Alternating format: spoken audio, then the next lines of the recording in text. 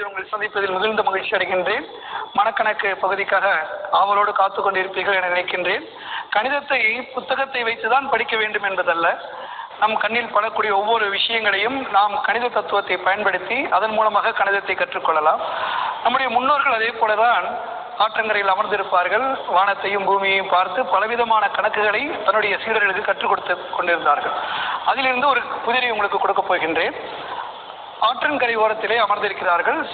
அந்த தடாகத்தில் சில பூக்கள் பூத்திருக்கின்றன, நல்ல பெரிய தாமரை மலர்கள். சில பறவைகள் பறந்து வருகின்றன. இப்பொழுது கணக்கு என்னவென்றால், அங்கிற்கு எத்தனை பறவைகள் பறந்து வருகின்றன என்பது கேள்வி, எத்தனை மலர்கள் அங்கு பூத்திருக்கின்றன என்பதுதான் கேள்வி. அதற்கு அவர் சொல்லக்கூடிய புதிர் என்னவென்றால், ஒவ்வொரு பூவுக்கும் 2 பறவை வீதம் அமர்ந்தால் ஒரு பறவை மீதம் வருகிறது. ஒரு பூவுக்கு 2 பறவை வீதம் அமர்ந்தால் ஒரு பறவை மீதம் வருகிறது. ஒவ்வொரு பூவுக்கு 3 பறவை வீதம் அமர்ந்தால் ஒரு பூ மிச்சம் வருகிறது என்று சொன்னால் எத்தனை பறவைகள் எத்தனை பூக்கள் அங்கே மலர்ந்து உள்ளன என்பதுதான் கேள்வி. மீண்டும் ஒரு முறை புதிரை சொல்கின்றேன். ஒரு தடாகத்தில் சில மலர்கள் மலர்ந்திருக்கின்றன. சில பறவைகள் வந்து ஒரு பூவுக்கு 2 பறவை வீதம் அமரும் பொழுது ஒரு பறவை மீதம் வருகிறது. பூவுக்கு 3 பறவை வீதம் அமரும் பொழுது ஒரு பூ மீதம் வருகிறது என்று சொன்னால் மொத்தம் எத்தனை பறவைகள் எத்தனை பூக்கள் அந்த தடாகத்தில் உள்ளன என்பதுதான் கேள்வி. இதற்கான விடையை யோசித்துக் கொண்டே இருங்கள். இன்றைய எளிமொழி பெருக்களை பார்க்கலாம். இன்றைய எளிமொழி பெருக்களை நாம் எடுத்துக்கொண்டிருப்பது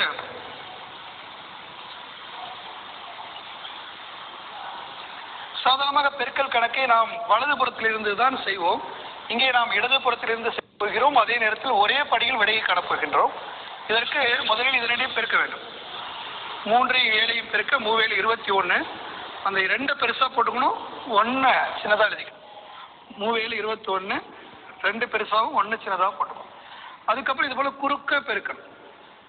3 5 15, 7 14. அது 2 கூட்டிக்கணும். 3 5 15, 7 14, 2 கூட்டிக்கணும். அதில் அதிகப்படியாக இருக்கக்கூடியது 10ன்னு எடுத்துக்கணும். இங்கே 1 வச்சிருக்கோம். அடுத்த ஸ்தானத்துக்கு போகும்போது அதை 10ஆன்னு நினைக்கணும். அப்போ அந்த 10ஐயும் நம்ம கூட்டிக்கணும். கூட்டும்போது 39 வருது. அந்த 39க்கு 3 பெருசாக போடணும், 9 சின்னதாக போடணும். இப்போ இதை 2 பெருக்க வேண்டும். 7 5 10. இதை 90ன்னு நம்ம நினைக்கணும். ஸோ 90ஓட இந்த 10 7 5 பெருக்கும் போது 100 வருது.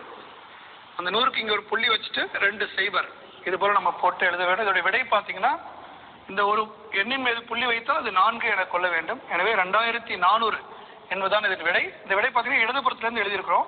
மீண்டும் ஒரு முறை பார்க்கலாம்.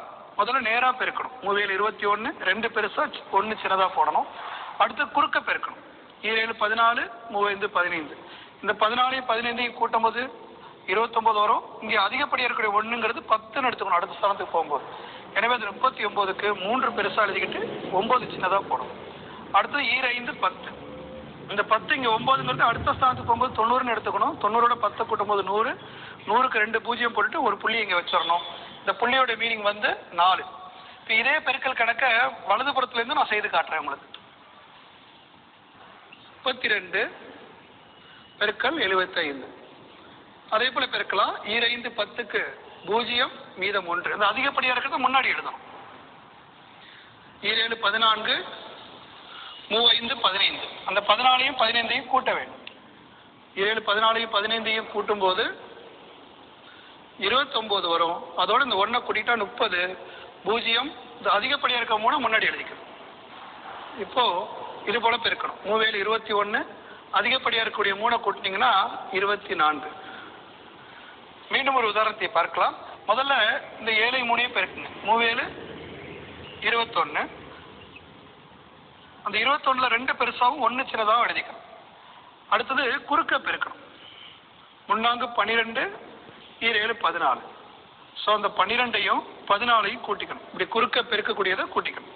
இந்த அதிகப்படியாக இருக்கிறது 1ங்கிறது அடுத்த ஸ்தானத்துக்கு போகும்போது 10ன்னு சொல்லணும். ஸோ அதையும் நம்ம கூட்டிக்கணும். அதனால இங்கே 3 12, 7 14 கூட்டினா 26. அதிகப்படியாக இருக்கிறது 10 36. 3 6 சின்னதாக போடும். அடுத்தது இது 2 பெருக்கணும். 7 8. இது வந்து 60ன்னு வச்சுக்கணும். அதிகப்படியாக இருக்கக்கூடிய 6ங்கிறது அடுத்த ஸ்தானத்துக்கு போகும்போது 60. இங்கே கிடைச்சிருக்கக்கூடிய எண் 8. எனவே 68 அப்படியே எழுதிடணும். எனவே 74ஐயும் 32ஐயும் பெருக்க நமக்கு 2368 கிடைக்குது. மீண்டும் ஒரு முறை சொல்றத 3 7 பெருக்கும் போது 3 7 21. அந்த 21 எழுதும் போது 2 பெருசா போட்டுட்டு இந்த 1ங்கிறது கேரி ஓவர், அடுத்த ஸ்தானத்துக்கு எழுத வேண்டியது சின்னதா போடணும்.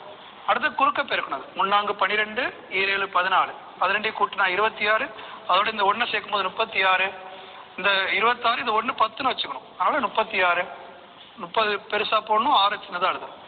அடுத்து 4 8, அந்த 8 வந்து இந்த 6ங்கிறது 60க்கு சமம், அடுத்த ஸ்தானத்துக்கு போகும்போது 10 கூடும். எனவே 60ஐயும் 8ஐயும் கூட்ட 68, 2368 என்பதுதான் விடை. இதே கணக்கை நாம 74 32 இதை நம்ம வலதுபுறத்துல இருந்து செய்து பார்க்கலாம். 4 8, அடுத்தது குறுக்க பெருக்கணும். 7 14, 3 12, 14 12 26, அதுக்கு 6 மீதம் 2, இது 2ஐயும் பெருக்கணும். 3 21, இந்த அதிகப்படியா இருக்கக்கூடிய 2 23. எனவே வலதுபுறத்து மருந்து பெருக்கும் போது 2368 தான் வருது. மீண்டும் பல இரு இலக்க எண்களை எடுத்துக்கொண்டு இதே போல பயிற்சி செய்து பாருங்கள். உங்களாலும் மனதாலேயே இடதுபுறத்திலிருந்து விடை சொல்ல முடியும், வலதுபுறத்திலிருந்து விடை செய்ய முடியும், மனதாலேயே மனக்கணக்காக விடை கூற முடியும் என்பதில் ஐயமில்லை. தொடர்ந்து பல எண்களை எடுத்து பயிற்சி செய்தான் பாருங்களேன். இன்றைய பகுதியின் துவக்கத்தில் கொடுக்கப்பட்ட புதிர்க்கான விடையை பார்க்கலாம். மீண்டும் ஒரு முறை புதிரை சொல்கின்றேன். தடாகத்தில் சில தாமரை மலர்கள் பூத்திருக்கின்றது. சில பறவைகள் பறந்து வந்து அந்த தாமரைகளை அமர்கின்றன.